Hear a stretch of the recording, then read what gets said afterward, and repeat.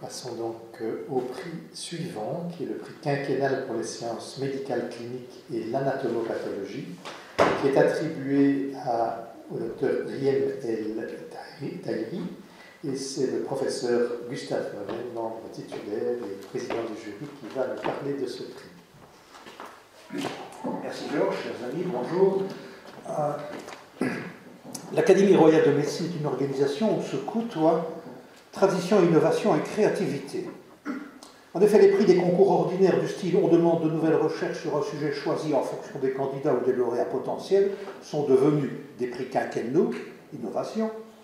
Quinquennaux, mais attribués annuellement, tradition, et en fait attribués chaque année dans des domaines différents correspondant aux thématiques de chaque section. Comme il y a 6 sections, tous les 5 ans, 2 prix quinquennaux sont attribués, créativité. Probablement parce qu'hexannuel n'existe pas dans le dictionnaire d'une autre académie qui est l'Académie française. Donc tradition, innovation et créativité. Le règlement de ces prix dispose notamment que le lauréat doit être âgé de moins de 40 ans. Vous ne saurez rien d'autre et rien de plus sur l'âge de la lauréate, courtoisie oblige. Que ce lauréat doit être soit belge, soit avoir accompli ses travaux dans les laboratoires et au service hospitalier universitaire de la communauté française, et que le jury comporte 3 membres. Preuve supplémentaire de créativité, le jury comportait 4 membres cette année. En 2020, le prix est géré par la 2e section et donc concerne les sciences médicales cliniques et l'anatomie pathologique. Ce jury que j'avais l'honneur de présider comprenait, outre le professeur Pierre Maquet de l'ULiège, le professeur Michael Brunon de l'ULB, le professeur Patrick Chauvel, épileptologue de grand renom, vieil ami d'ailleurs, actuellement professeur à Pittsburgh après l'avoir été à Paris, puis à Rennes, puis à Marseille, puis à Cleveland. Une seule candidate, Mme El Tahry, a postulé, ce que l'on doit regretter, mais qu'importe, puisqu'elle est de grand talent. Elle a été diplômée médecin de la VUB, c'est un Erasmus de la Belgique fédérale en quelque sorte. Elle a été diplômée médecin de la VUB en 2006, PhD à l'Université de Gand en 2011, où elle a travaillé sous la direction de Paul Beaune, et neurologue en 2013, toujours à Gand. Elle est maintenant chef de clinique adjointe aux cliniques universitaires Saint-Luc et professeure assistante à l'UC Louvain. Pendant 6 mois en 2015, elle a été Research Fellow à l'Epilepsy Center de Cleveland, à la Cleveland Clinic Foundation dans l'Ohio, où était aussi à l'époque le professeur Chauvel, membre du jury. Madame El Tahry est auteur ou co-auteur d'une 30aine de publications et 10 fois premier auteur. Le corollaire du progrès est la surspécialisation. Et Madame El Tahry est en fait une neurologue épileptologue. Elle fera mieux que moi la synthèse des travaux qu'elle a soumis à l'appréciation du jury qui fut unanime.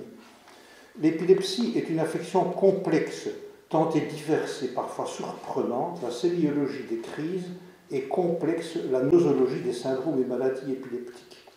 Certes, la pharmacologie a fait des progrès substantiels, mais si l'on a gagné en termes d'effets secondaires, on a peu gagné en termes d'efficacité. À peu près un tiers des patients épileptiques sont dits réfractaires, en fait pharmacorésistants, c'est-à-dire continuent à présenter des crises en dépit d'un traitement médical pharmacologique bien conduit.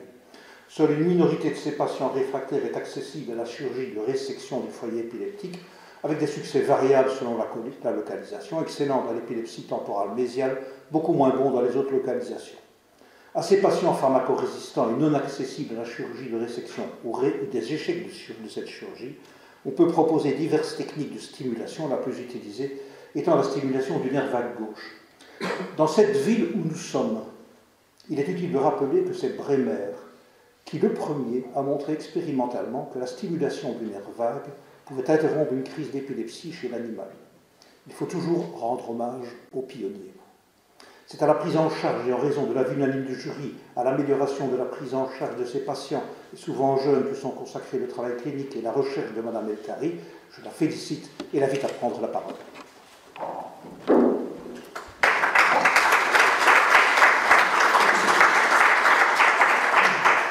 C'est elle qu'il faut applaudir, pardon. Ça arrive.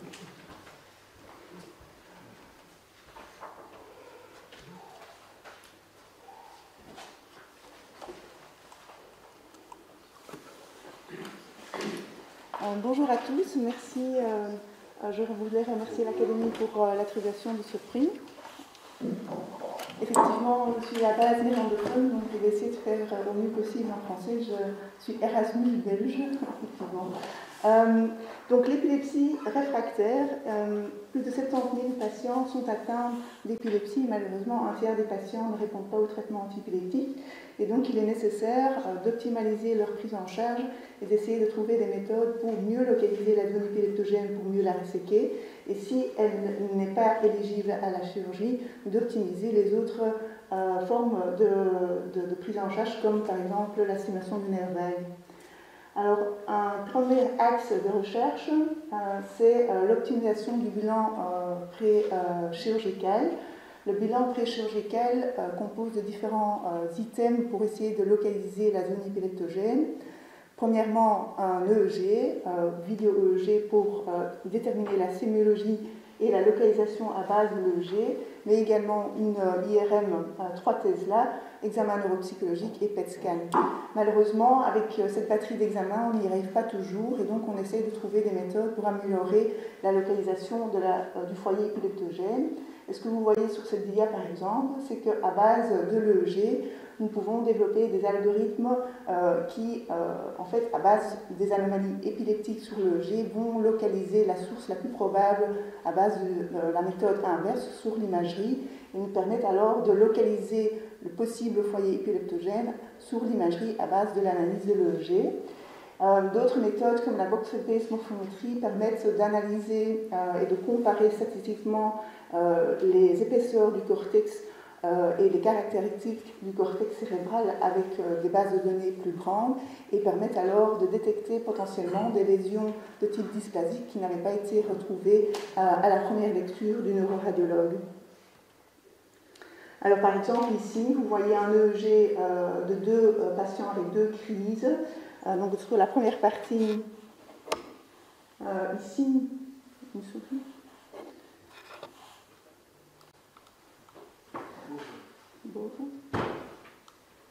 Voilà.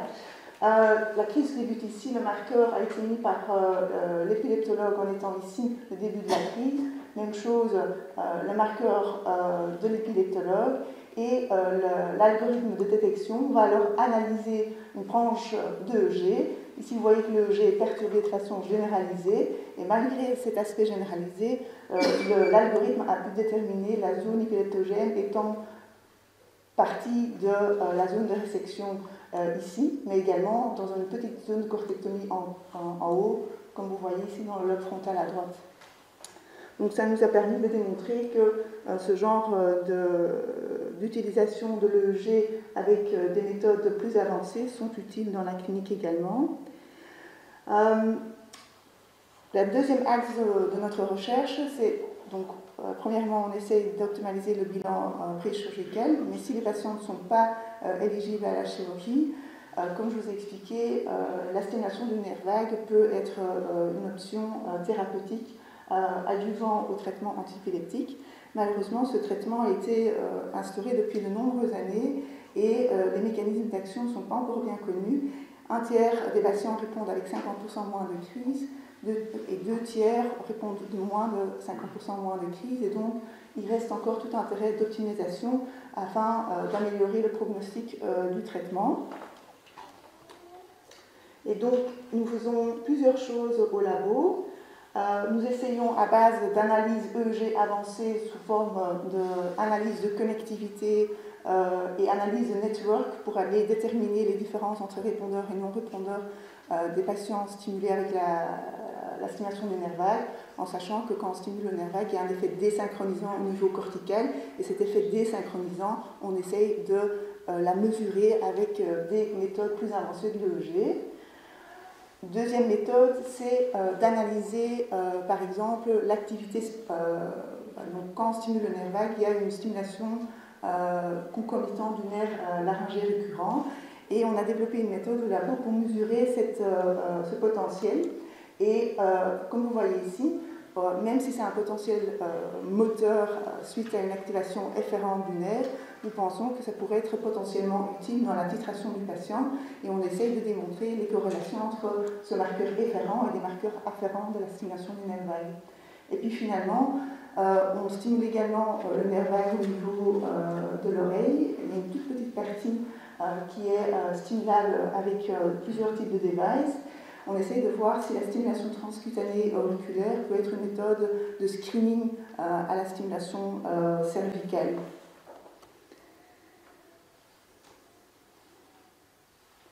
Alors, dernier axe, je combine également ceci avec de la recherche fondamentale chez le rongeur. Et donc, ce qu'on essaye de faire, c'est on implante des rats avec une électrode autour du nerf vague. Les crises d'épilepsie sont souvent accompagnées de symptômes autonomes. On sait aussi, par exemple, que le SUDEP, Sudden Unexpected Death in Epilepsy, ou la mort subite liée à l'épilepsie, il y a un déséquilibre du système autonome qui amène malheureusement au décès de la personne.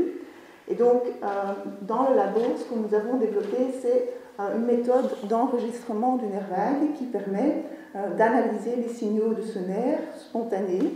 Et donc, ce que nous avons vu, c'est que dans un modèle d'épilepsie chronique, aiguë, excusez-moi, nous avons induit des crises d'épilepsie en injectant du PTZ dans le bras. Et suite à cette injection, nous avons enregistré le nerf vague et développé une méthode qui détecte la crise à base de l'activité du nerf vague.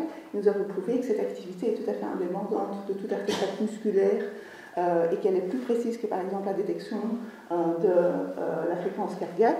Et nous espérons pouvoir un jour utiliser ces méthodes de détection à base du nerf vague pour développer des méthodes de stimulation en boucle fermée ou même d'aller analyser dans des modèles de SUDEP quelle est l'activité du nerf vague et comment peut-on éventuellement détecter plus tard chez l'humain un précurseur de SUDEP qui permet de prévenir ou de stimuler le nerf vague au moment même. Voilà, c'est très vite. Merci beaucoup.